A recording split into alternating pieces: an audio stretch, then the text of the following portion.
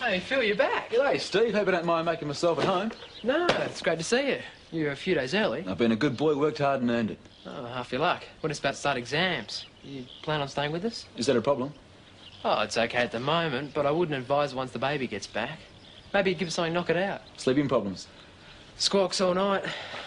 Healthy lungs? Good. Yeah, and we all walk around like zombies. I'll take it as it comes. In a minute, I'm going to get changed and go visiting. I saw Narelle on the beach. Said I'd drop in. Might take her to lunch. Oh, well, watch the bear trap. She keeps behind the door. It's the one marked Phil. She's harmless.